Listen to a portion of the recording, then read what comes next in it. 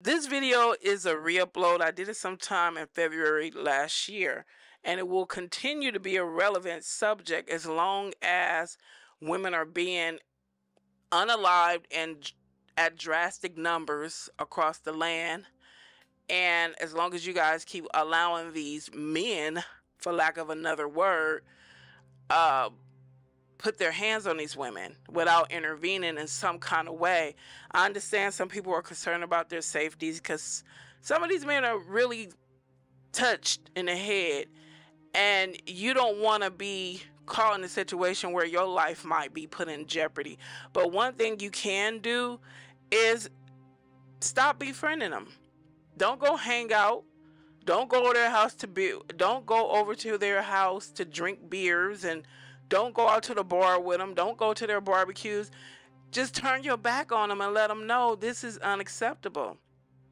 I'm not going to sit here and hear about you or hear and see you abuse your wife or your girlfriend or your mistress and let you think it's okay, because it's not. So that's one of the things you can do. Stop letting these men think it's okay to beat the dog, the wife, the girlfriend, and the children.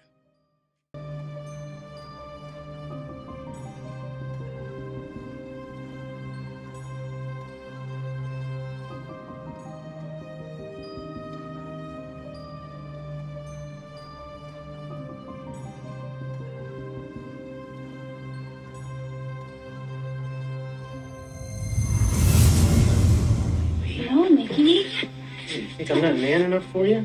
I think you're gonna be just fine. Don't work no more. Stop that! Stop it! Okay, Grandma. Nobody's gonna help you now.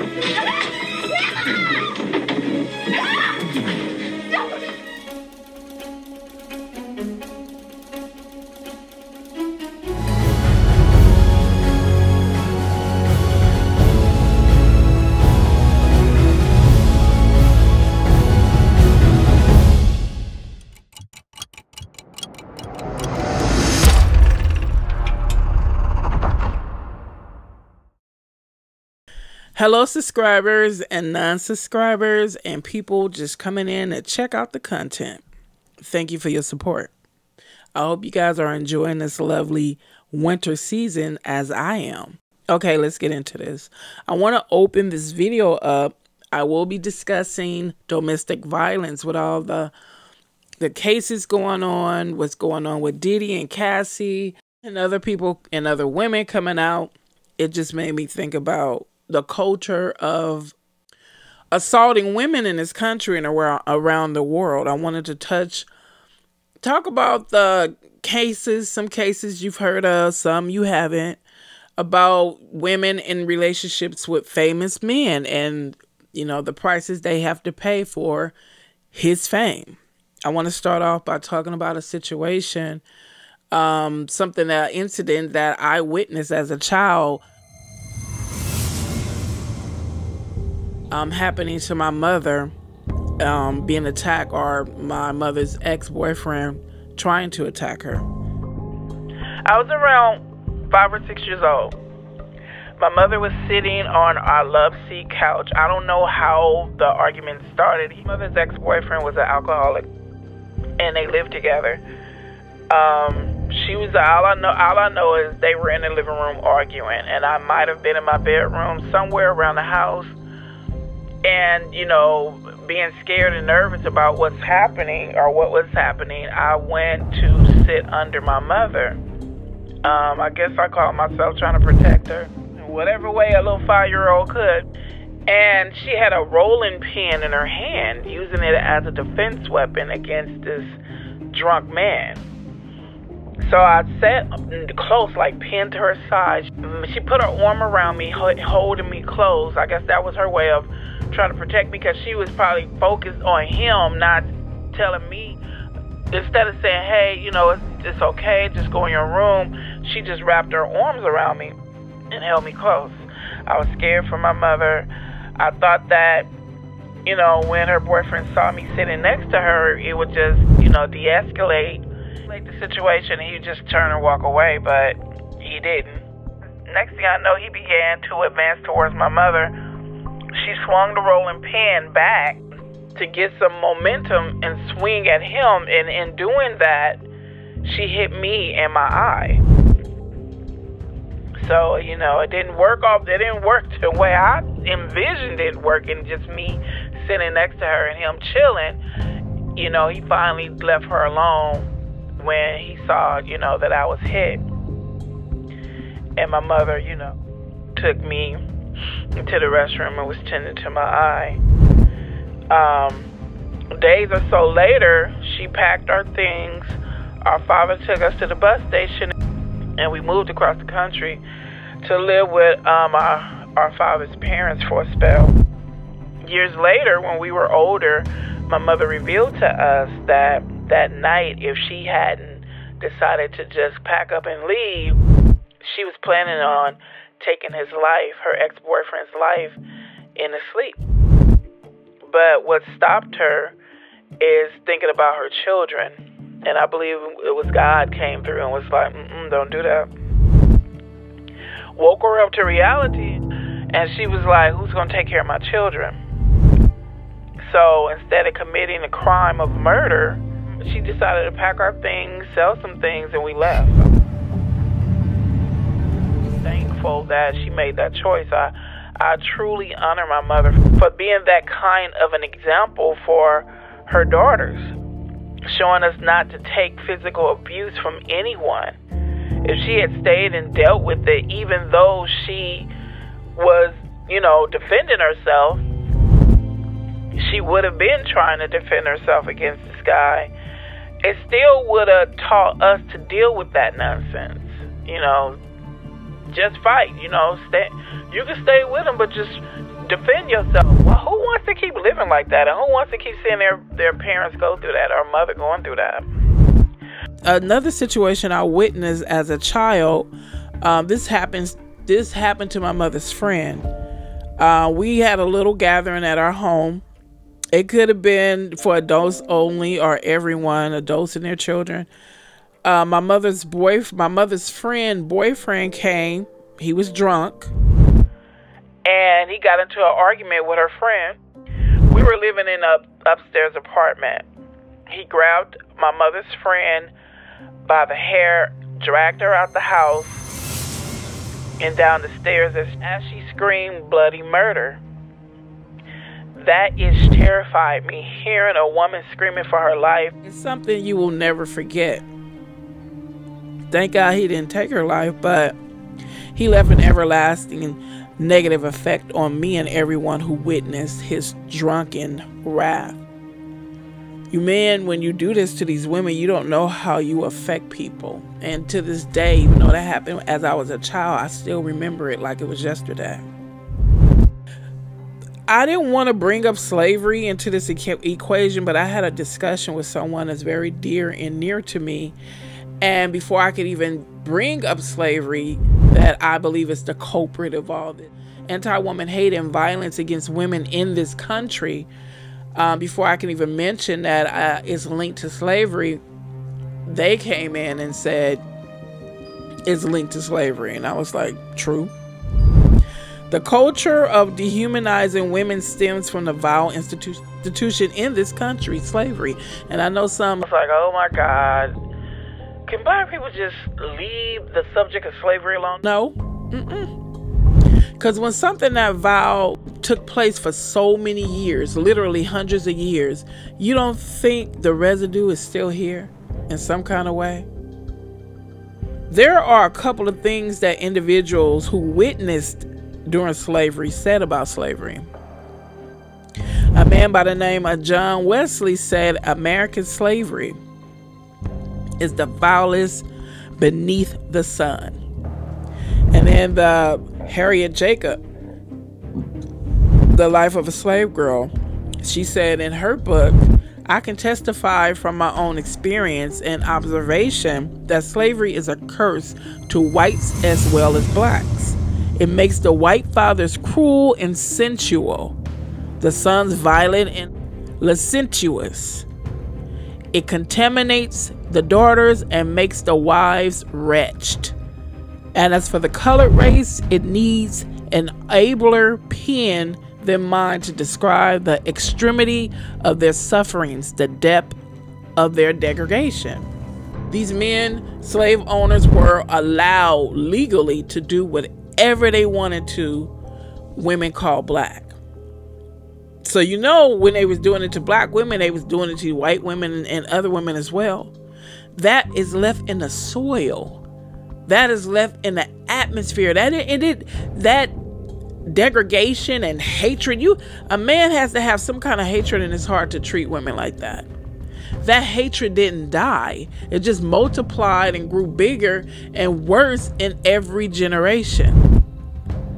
That's why we have such a large hatred towards women in this country. It's in the soil. It went through the bloodline. It's in each generation. White generations, that violence is in your blood. And then the black people generation, that anger and hurt and despair that came from being treated like that in the black women is in the bloodline. The femicide in this country and world is beyond disturbing. In my video about the first black woman police officer in Los Angeles, her name was Georgia Ann Robinson. The police department wanted to recruit a black woman to be a police officer. This was back in the 1800s.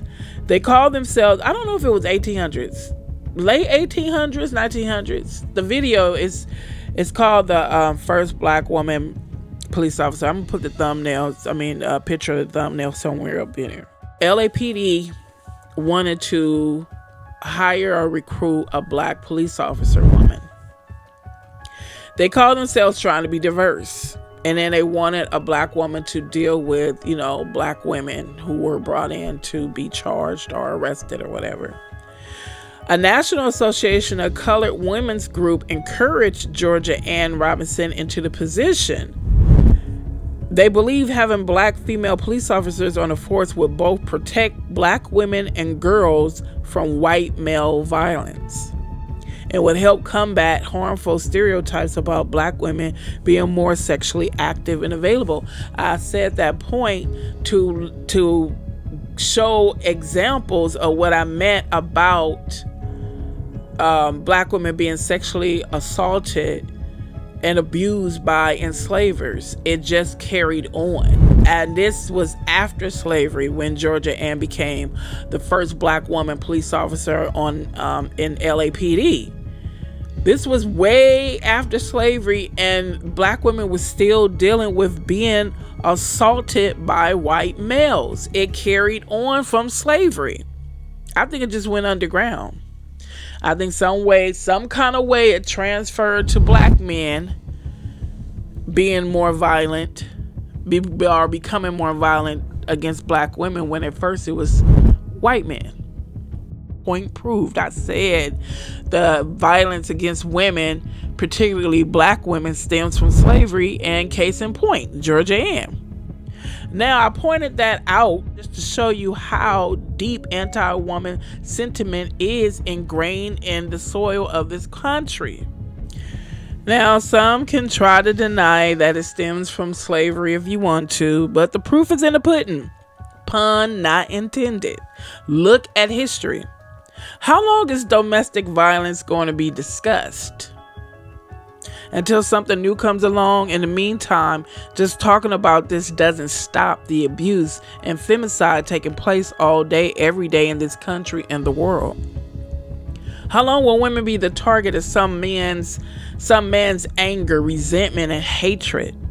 Men who are married. When you took that vow, you said you would love and protect your wife. When you abuse your wife, since you are seen as one in God's eyes, you know when you violate her physically and mentally, you're doing that to yourself as well. You're beating the ish out of yourself. Just so you know, abusers, their lives never end well. As I stated earlier, the talk of Diddy and other men, high-profile men had me thinking about women in relationships with famous men in all sectors in Hollywood. The prices they've had to pay just to be with these men, if I can call them men. Is it worth it, women?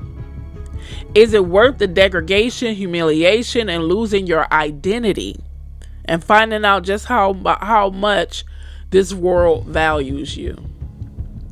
Men, this is a question to you. You men who see yourself as high value, right? Since your high value is based on your status, what you have achieved and what you have gained in this life, why hasn't your high value status transferred into your character and mentality when it comes to how you treat women? You're only high value due to your career and money and things that really don't matter. What matters are things money can't buy. You can have all the money in the world, but it will never buy you class or good character. Trust. This vid is not focusing on any one individual. I'm pointing out the numerous accounts of alleged assaults and charges made against some famous men, past and present. And I will discuss a national case that put domestic violence in the spotlight unlike any other case before or since. Culturally, woman beating was deemed a private matter and one not worth intervening into. Police and medical practitioners alike were reluctant to intervene into private affairs, or what was then deemed matters between a husband and his wife. By all accounts, wife abuse was also an accepted custom and often regarded with humor. This was reflected in an early 1970s ad for a Michigan bowling alley. The ad said, "Have some fun, beat your wife tonight." As I said, you see what kind of culture this country has? Who in their right mind would have green light that ad? Even if it was in the 70s, who in their right mind green lit that ad?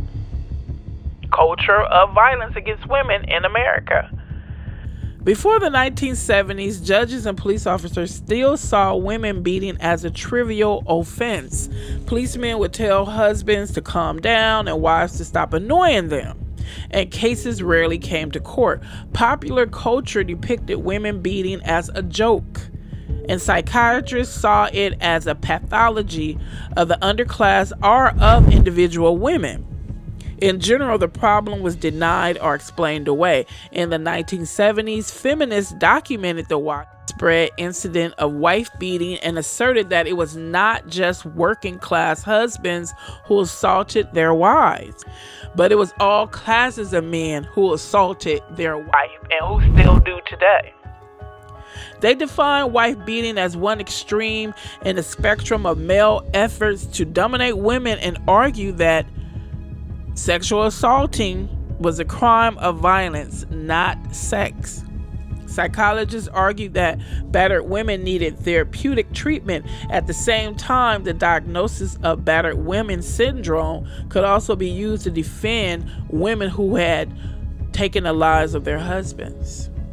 Today, women beating is once again seen as a pathology or a tragedy. In the past, domestic violence was often seen as a way husbands could legitimately correct their wives. I wish you would. Raise that hand up to you. A man ain't got one time to even, jump like you thinking about putting your hands on me. That's it. It's a done deal. Ain't no second chances. Hell no. Because if you jumped and acted like you was going to put your hands on me, it's somewhere in the back of your mind or in your heart, and it's going to happen one day. And that will be the day that you will have your mother crying. For real. And that's all I need to say.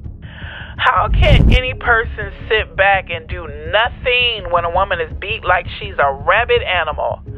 How do you live with yourself? Men who have been around these deranged, alcoholic, drug-induced men who put their hands on these women, their wives, girlfriends, whoever, and you see this and not say anything or do anything. What is wrong with you? I just can't, hearing about these cases and how many men were present and witnessed this. It's like if you have a wife or a girlfriend or a daughter, auntie, mother, grandmother, and they know that was you, I hope they look at you very different from now on. Like, you set your ass there and you watch this man stomp this woman and beat this woman like she wasn't nothing. I hope they look at you different. You believe these men are powerful, and that's why you cover their deeds, their evil deeds. What makes them so-called powerful are the secrets you keep. Start exposing those secrets, and you'll see just how powerful they really aren't. You're the one who make these people powerful. They're not powerful.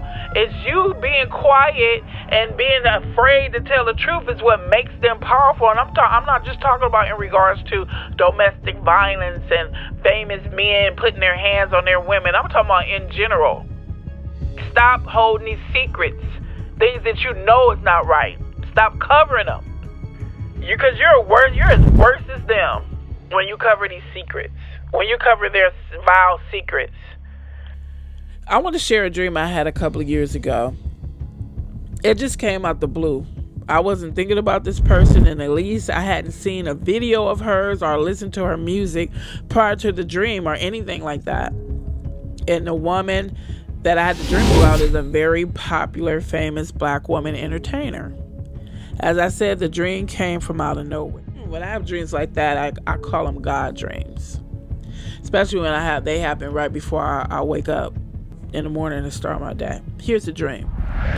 A group of us women were at a site tearing down pieces of a structure. The frame or foundation or skeletal structure was rotten. It was falling apart. And as I was telling my sister this dream the other day, saying that I was going to include it in this video, when I thought about that, the skeletal structure was rotten, I just immediately thought about Hollywood. Let me continue. We use various tools to pry cement or plaster off the rusted, rotten steel. I was working alone on a tall, decrepit-like structure when a piece came apart and hit me on my head. I wasn't seriously hurt, but a little blood started to trickle down my forehead. The women working around me just stood looking helpless like they didn't know what to do. I was immediately annoyed as I asked them to help me. Someone wrapped the gauze around my head. I don't remember how small or large the wound was, but it didn't stop me from doing what I was doing, or we were doing. I asked the female entertainer to go to the store for me to buy a beverage. She left and came back. Of course, she was there. I don't even know if she was working on anything, or she wasn't around me at the time. You know, I got hit in the head. But anyway, I asked her to go to the store and buy me a beverage. She left and came back looking distraught. She was trying to hide how she felt, but I knew something happened to her. I finally pried it out from her. She didn't want to tell me. She was, I don't know if she was ashamed. I don't know what was going on, but it took a lot for me to get it out of her. Why she left, you know, in good spirits and then came back like, you know, she lost her best friend or something, or she was ashamed of something. She said she was stupid. She should not have asked for a paper bag. I was floored. I said, you weren't stupid for asking for a paper bag. Who doesn't ask for a bag when they buy something? I couldn't believe she was calling herself stupid for something so trivial, something so minimal. She said when she asked for a bag, the guard punched her in her stomach. I was peeved. I gathered our pipes and tools and everything we had with us working on that at that site, and I was going to use it as a weapon to go after this woman beater. As we marched to the store, it was me and all the women that was at the site. I heard a voice say, "This can cause things to escalate. Are you ready for that?" I paused briefly. I was a little nervous after I heard that question, but my mind and my heart was made up. This had to be done. At that point, that bastard and anyone else who condoned his savage, barbaric behavior needed to be taught a serious lesson. I was aiming at him and anyone else that wanted it. He would learn not to ever put his hands on another woman again in life. I can't remember what took place after we marched to the store. I don't remember how the dream ended. But as I said, when I thought about the dream recently, I think it represents how women are treated, period. in public and behind closed doors, and whether they're famous or not. And it's saying, I believe the dream is saying that women will be the ones most likely to stop the vicious, toxic, cancerous behavior in this society and worldwide. And you better believe it, because you see what the men are doing. And some of the men that write the laws, that like to get on TV with their $1,000 suits on and act like they're high and mighty and righteous, the ones who write the law, some of them are the ones that are putting their hands on their wives as well. We already know what's going on in law enforcement. I mean, every sector in this country, I guarantee you there's men who beat their wives and kids. Let's continue. The root of domestic violence. Domestic abuse, also known as intimate partner abuse, describes any situation where a romantic or intimate partner or spouse uses dominating or violent behavior to exert control over a partner, physically, sexually, or psychologically. Abuse can begin subtly for many people who experience it.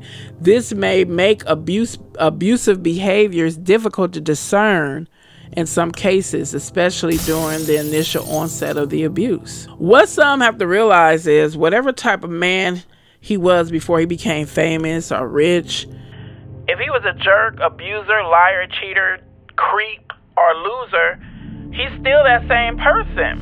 The only thing that changed is his tax bracket, and he has more women at his disposal. And women, you know damn well, some of you, if not most, wouldn't even look at these type of men, let alone share their beds and put up with their abuse if they weren't rich and famous. No, you wouldn't even give them a second thought. Let them come hollering at you on the street walking. Be like, if you don't keep it moving, but just because they got a little money and fame, you'll just throw your dignity away. Women, sometimes you are going to have to be accountable. You're going to be accountable for what you allow these men to do to you. Because nobody can do to you what you don't allow them to do to you. Even if you think you got to risk your life, hey, you can protect yourself too. I don't know why some of these women in this world think they can't defend themselves. Especially if the cops not going to do anything about it. And you done went and reported it and it just seemed like nothing changed. You better wake up and defend yourself and your children, if you have any. And you know what I'm saying.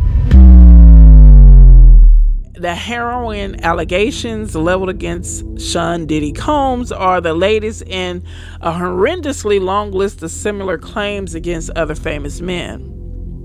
In acknowledging Cassie's bravery and coming forward with claims against the rapper, we also remember women who made similar claims against powerful men in the celebrity world.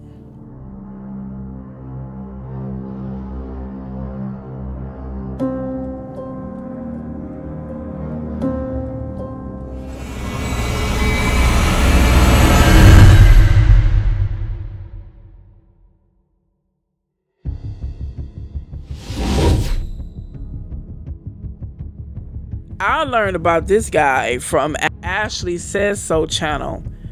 She depicted this guy on one of her recent videos. Go check it out. This is brutal as hell. But the guy's name is Spade Cooley. Spade. Cooley was, in short, Hollywood's king of Western swing. He was also a mean, jealous, paranoid, violent alcoholic.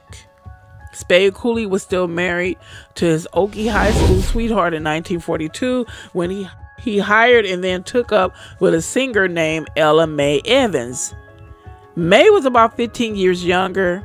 She sang okay. She was a blonde beauty. Spade took her as his second wife in 1945. Their daughter Melody was born the following year. Shortly before the baby's arrival, Ella caught her husband with another woman. She tried to pack her bags and leave. He threatened to kill her. When she ran away to Texas, he brought her back. The beatings and insane jealousy continued throughout their marriage. After the birth of Cornell Jr. in 1948, the abuse got even worse. Spade moved the family from their mansion on Ventura Boulevard into a spacious home on their isolated water wonderland ranch way out in the Mojave Desert in eastern Kern County. In 1961, Ella Mae was in the hospital suffering from what was diagnosed as extreme strain. Ella Mae told her doctor more than once that she was in fear of her husband. Her husband was certain that she was messing around. Spade accused her of affairs with men, women, and his former boss, Roy Rogers. From the hospital, she retained a female attorney to start divorce proceedings. She claimed her husband had beaten her. The abuse was increasing and she feared he would kill her. Spade responded by harassing and beating her more. On Friday, March 17, he filed for divorce in Bakersfield, citing incompatibility and seeking custody of the kids. In reality, Ella Mae remained on the ranch virtually a prisoner. Spade had pulled the innards of the phone out of the receiver so she couldn't call out. On March 23rd, he administered a savage beating to Ella Mae and forced her to sign 4 deeds, transferring all their property from joint ownership to him alone.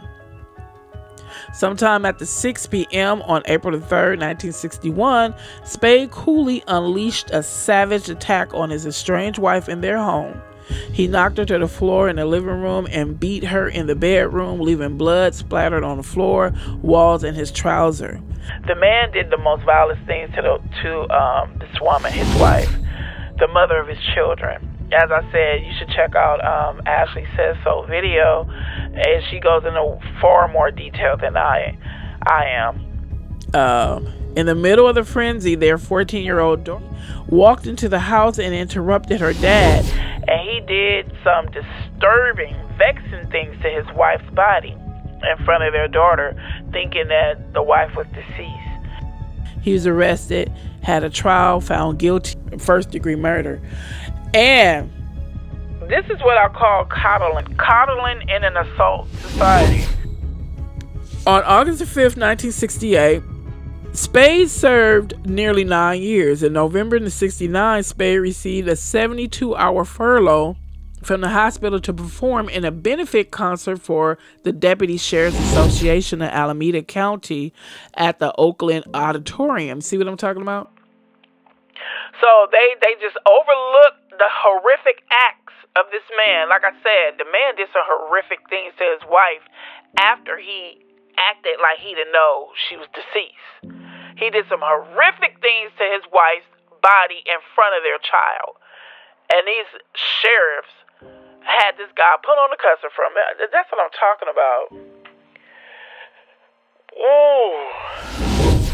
The audience of 2,800 lawmen and officials cheered him on as he performed. This brutal murderer got cheered on. I guess they just, because of his skills and because he was famous, they just conveniently forgot that he was a murderer. It was like the glory days. When he was done, he took a bow. He walked off stage to a standing ovation. At intermission, the applause still ringing, coolly stepped backstage. He was out of breath. He told an attorney he was suffering chest pains. He told some friends that he felt today is the first day of the rest of his life. So he thought. Then he dropped his fiddle and dropped dead of a heart attack. Spade Cooley was 58, 3 months away from real freedom. I told you it doesn't end well for women beaters, wife beaters. Years ago, I was told that heart attacks and strokes are signs that God is angry with you. Now think about, before you want to come in with your little mocking and ridicule, think about all the men that they suddenly had heart attacks. And think about how many of them were wife beaters. You better think. Sugar Ray Leonard filed for divorce in March 1990. In an amended divorce petition, attorneys for Juanita Leonard said the couple separated permanently in December 1989. The petition charges that Sugar Ray Leonard did commit adultery and says his wife has neither forgiven nor condoned said acts. Juanita Leonard's amended petition also alleges that Sugar Ray Leonard has persistently engaged in cruelty of treatment and that he assaulted his wife, causing her bodily injury, and has harassed and humiliated her in the presence of her family, friends, and others. Why do people like to do that? Why do people like to humiliate people in front? Let's go. Let's continue. On March the 30th, 1991, the Los Angeles Times broke a story based on divorce court documents that Sugar Ray Leonard admitted to physically abusing his wife, including hitting her with his fists and using cocaine and alcohol over a 3-year period while temporarily retired from boxing. In his book, The Big Fight, My Life In and Out of the Ring, which debuted June 6, 2011, Ray says he was victimized sexually by a nameless coach.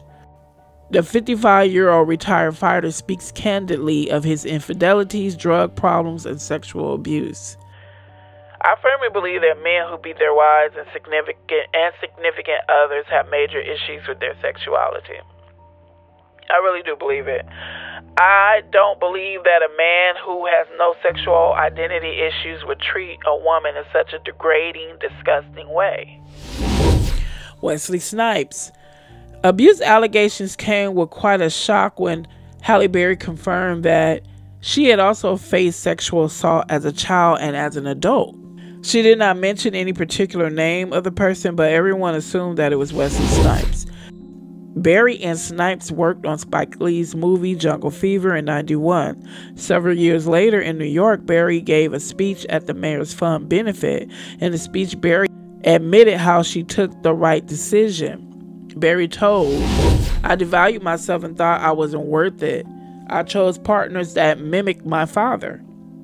In an interview with Urban Daily, Berry recalled her worst days. "It was only when I was in an abusive relationship and blood squirted on the ceiling of my apartment and I lost 80% of my hearing in my ear that I realized I had to break the cycle. It is still not known whether Wesley Snipes is the real culprit." Halle Berry did not confirm the name, and Sniper doesn't seem to get bothered by these allegations. Halle Berry's fans are still outraged today. When you hear about these things that have been confirmed that some of these Hollywood men do, and they still prance around head up in the air smiling for the camera like everything is all right in the world, I wonder what kind of hypnosis or drugs are they on for them to present themselves as being unbothered, that is known what kind of a true monster they really are. And I see them smiling for the camera, and I just heard this story, and I'm talking about the ones that have been proven, not allegations and rumors, and sometimes those rumors be factual. You know, in the 90s, a lot of these things that are coming out, I heard about them.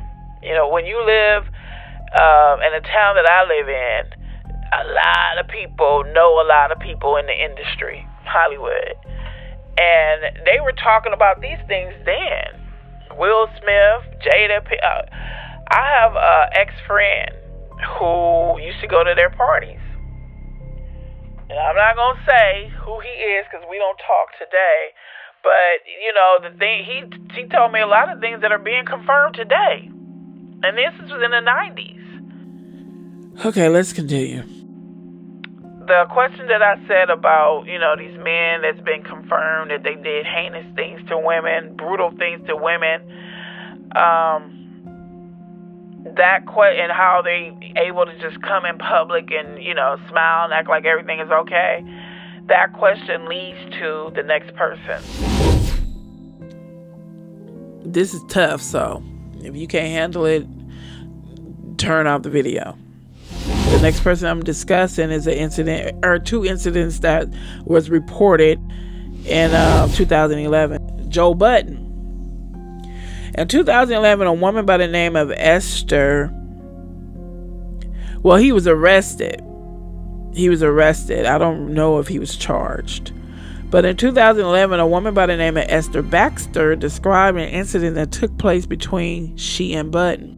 We got into an argument and he just basically ended up choking me so I couldn't breathe. Sitting on my stomach for half an hour while I was 3 months pregnant.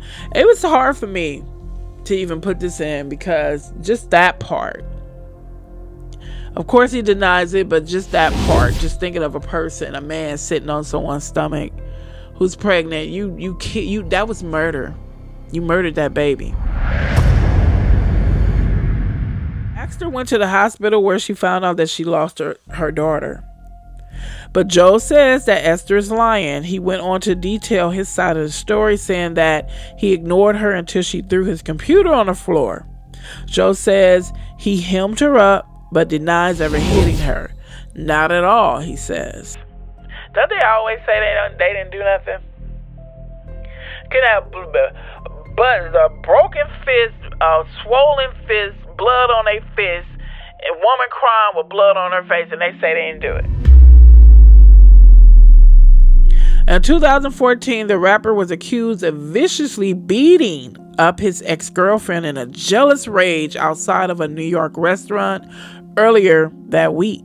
But he denied those claims. According to the police, the 33-year-old Pump It Up singer forced the 25-year-old woman into his car near the corner of Nagel Avenue and Dickman Street in Queens at around 4:30 a.m. on Monday, and then smashed her head into the dashboard.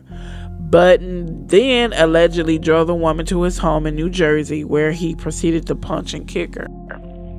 I would have tried to jump up out of that car. You weren't going to drag me to your house. But this happened in 2014. Now, this is the case that put domestic violence in the spotlight. Francine Hughes. The movie The Burning Bed was depicted on her. It was a 1980 movie that starred Farrah Fawcett as an abused wife. One day she got tired of his brutality and took matters into her own hands.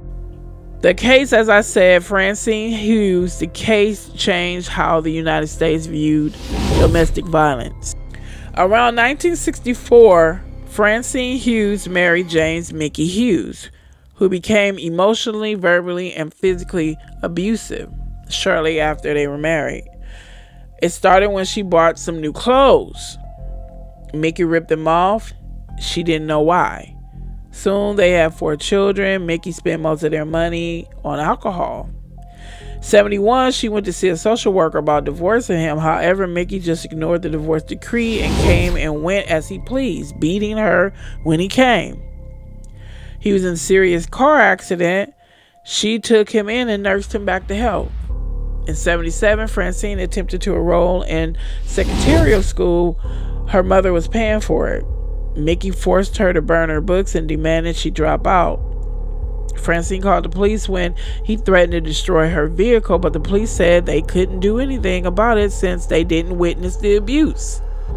They said this even though Mickey had threatened them and told Francine in front of the police that it was all over since she called for help. As soon as the police left, he beat her, sexually assaulted her, and then fell asleep. That's when she knew what she had to do. Acting quickly, Francine put her kids in the car, poured gasoline all over Mickey and his bed, and lit it on fire. She drove herself to the Ingham County Jail and turned herself in. She was arrested and charged with murder. This case started a whole grassroots movement to raise awareness of domestic abuse and create a safe place for women who are being abused. Next, the activists targeted the legal system. I know those individuals weren't celebrities, but it still involved domestic violence, and why it changed. How, like I said, they used to see it as a joke, and it was a private matter, and you know, they didn't want to get involved. After that case, the men got right real quick. Like, ooh, we don't want our women. You know, they got right. See, that's when things change. That's because some people get scared. Let's continue. Hollywood exasperates the culture of domestic violence, don't you think?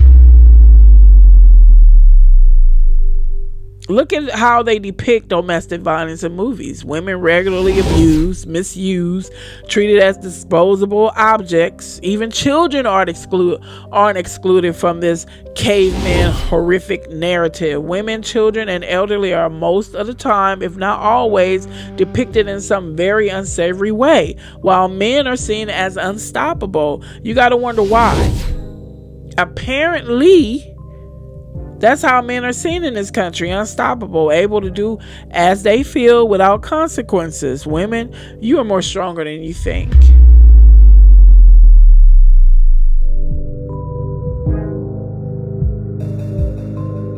Stop playing like foolish welcome mats. It would be better if you stayed broke and poor than to pimp yourself out to some man because he got a little something. And then he used you as a dumpster, putting whatever he want inside you and on you. I would like to include some blind items I found some time ago. Listen to this and think about who you think it is, or ponder about it. This person was best friends with an overseas madman who beats women for sport, and unconfirmed rumors allege that his violence is so intense that 2 women have died. Allegedly, he considered them peasants with no family. Several of his victims have been black women who received a payoff not to go to the police. A now defunct magazine told story after story about him being a coward, a bully, a liar, a fake, and an idiot. When he hosted a late-night comedy show, he suggested a skit featuring a woman who gets brutally violated but was rebuffed. Allegedly, he was blacklisted by NYC escort service due to choking girls and abusing them. The black and brown escorts received the worst of the abuse. That's the end of the blind item. I have no clue who it is. Like, so many people come to my mind, but hey. The next person is Justin Roiland. He's the co-creator of Rick and Morty. And I've heard some people quoting some things from Rick and Morty, and I can really, I see the mind of the person who created this animation. Justin was accused of domestic violence in 2020, but the story wasn't reported in the news until 2023 of this year, January of this year. After allegations were made public, it also came to light that he had a history of grooming young girls for sexual encounters. But he got a show. Next person is rapper Earl Hayes and Stephanie Mosley. Actor and dancer Stephanie Mosley, who was known for cheerleading comedy Hell's Cats and VH1 dance drama Hit the Floor, was shot by her husband, rapper Earl Hayes, on December the 8th, 2014. As the rap reported, LAPD and SWAT team were called to a building after gunshots were heard. The couple was found deceased inside. Michael Jace and April Jace. Michael played a police officer on FX series The Shield. He ended up murdering his wife, April, in 2014 after 10 years together. Police told the Los Angeles Times that they were called out to the couple's Hyde Park home after neighbors heard gunshots, and that the actor quickly confessed to murdering his wife. According to ABC, April's mother testified that her son-in-law texted her right after the murder on May 19th, bluntly telling her, "Come to the house. I shot April." The court was also told that the couple's sons were present at the scene of the crime and that Michael had taunted April by shooting her in the legs. Michael was ultimately sentenced to 40 years in prison. Let's talk about Ray Rice. What happened in 2014, him punching his wife out. The incident took place February 15th at the Revel Hotel and Casino in Atlantic City after Ray and his fiancée, now wife, Janae Palmer, got into a heated argument on their way into the elevator. Inside the elevator, it's apparent he strikes first. She hits back, and then Race delivers the knockout blow. The punch knocks Janae off her feet, and she smashes her head on the elevator handrail, knocking her out cold. Ray doesn't seem fazed, and when the door opens, he drags her out into the hotel. Let's talk about Sean Penn. In 1987, Sean Penn infamously tortured then-wife Madonna for 9 hours. He tied her to a chair, threatened to cut off her hair, forced her to perform degrading sexual acts, and beat her with a baseball bat. Since then, the 55-year-old and director has gone on to star in dozens of critically acclaimed movies, won 2 Academy Awards, and became a champion of numerous political and social causes. His violent past is shocking but hardly talked about. Sean Penn also served 33 days in prison for an incident in which he punched a photographer. Let's go to Dr. Dre. After Straight Outta Compton, Dr. Dre, for the first time in over 20 years, was forced to address his violence against women, including beating music journalist Dee Barnes in 1992 and allegedly physically abusing fiancée Michelle during their 6-year relationship. Dre made a statement in Rolling Stone, then later a formal public apology that was supported in another statement by Apple. Did you know domestic violence has been visible throughout the history? In early Roman society, a woman was deemed the property of the husband and was therefore subject to his control. According to early Roman law, a man could beat, divorce, or murder his wife for offenses committed by her, which besmirch his honor or threaten his property rights. These were considered private matters and were not publicly scrutinized. How lowly they think of women. One more last, the more you know. Let's talk about the rule of thumb. Do you know where it derived from? The Catholic Church's endorsement of the rules of marriage in the 15th century exhorted the husband to stand as judge of his wife. He was to beat her with a stick upon her commission of an offense. According to the rules, beating showed a concern for the wife's soul. The common law in England gave a man the right to beat his wife in the interest of maintaining family discipline. The phrase rule of thumb referred to the English common law, which allowed a husband to beat his wife as long as he used a stick that was no bigger than a thumb. In early America, English law greatly affected the decisions of the colonial courts. The Puritans openly banned family violence. The laws, however, lacked strict enforcement. It was not until the 1870s that the first states banned a man's right to beat his family. The laws were moderately enforced until the feminist movement of the 1960s started bringing the problems of domestic violence or domestic abuse to the attention of the media. By the 1980s, most states had adopted legislation regarding domestic violence. And that is so sick that there's a culture in this country that there's an underlying culture still in this country that makes it okay for men to abuse their wives. Why do you think it still continues?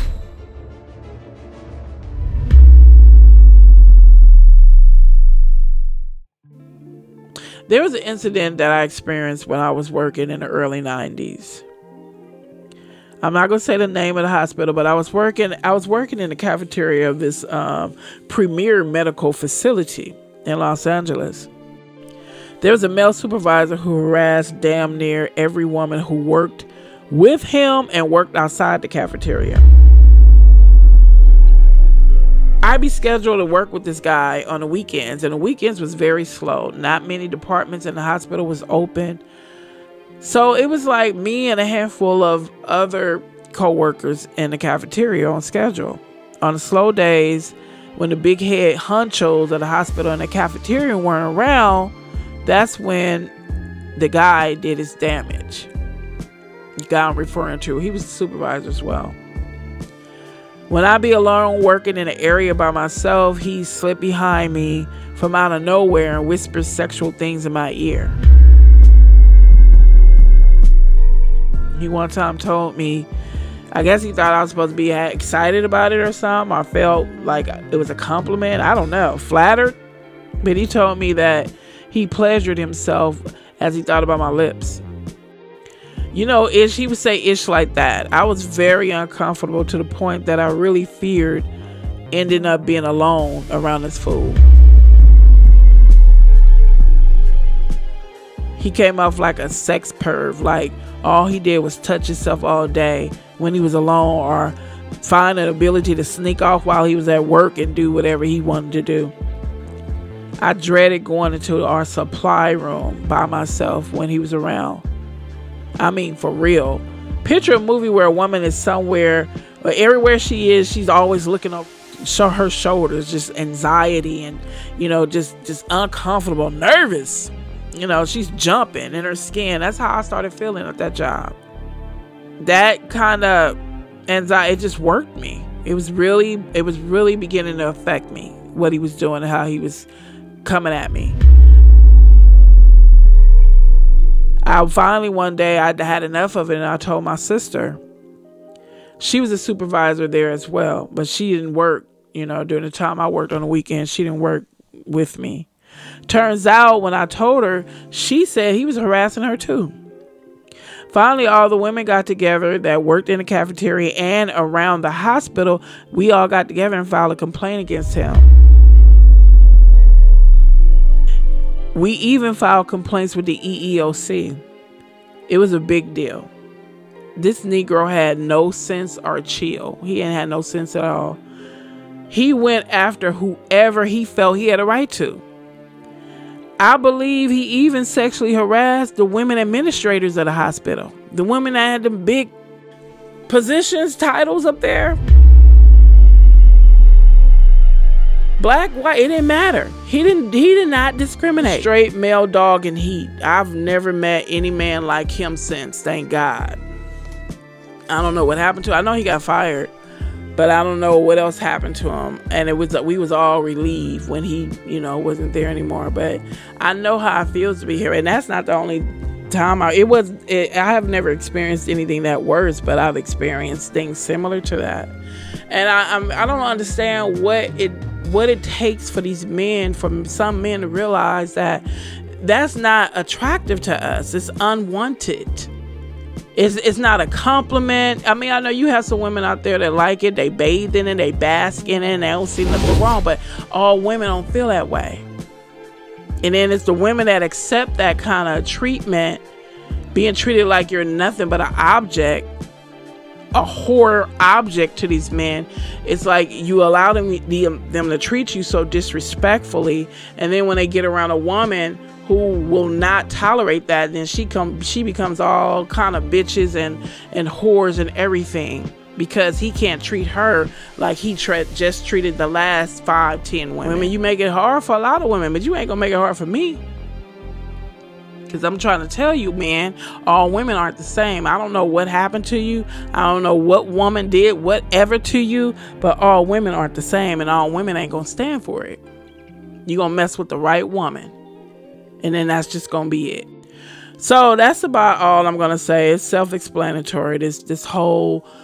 It's like women, you have to stop subjecting yourself to this. You have to stop remaining in abusive, violent relationships like this, especially when you have daughters and sons, because you're indirectly teaching your son it's okay to treat women like this, and then you're teaching your daughter that it's okay to be treated like this. The cycle has to end. It has to stop.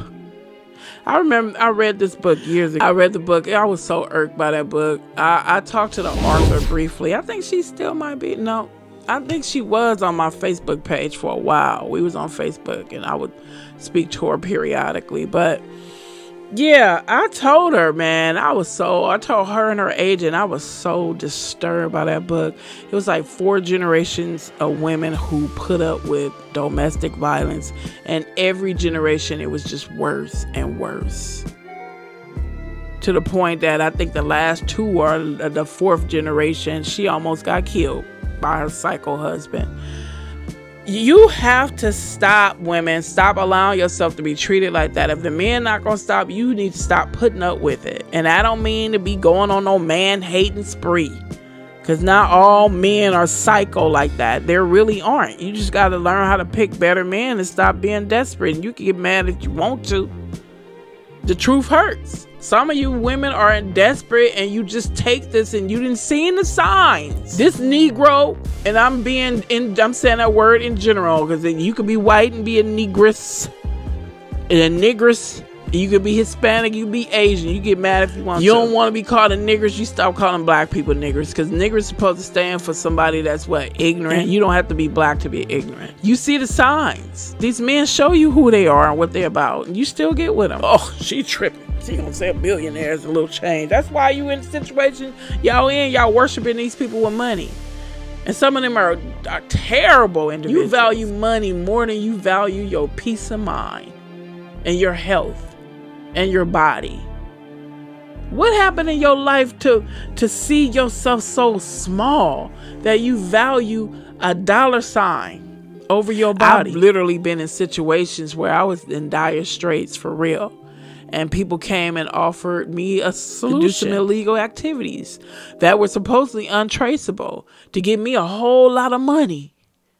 And I didn't want to do it. Because I didn't want to, out of conscience. And I know in the way I serve God and know that He exists, I know this as sure as I'm breathing, that He watches everything I do. So I had a conscience, a God conscience. Still have a God conscience. So it comes a time in life where you're going to have to start putting your integrity over a dollar sign. That's why so much corruption is in the land. People put dollar signs over their own children. Thank you. I'm about to wrap this up. Thank you for your time. I appreciate it. Thank you for listening. Thank you for your support. Thank you for subscribing. Thank you for all that. Thank you so much. Be safe. And I'll see you in the next video.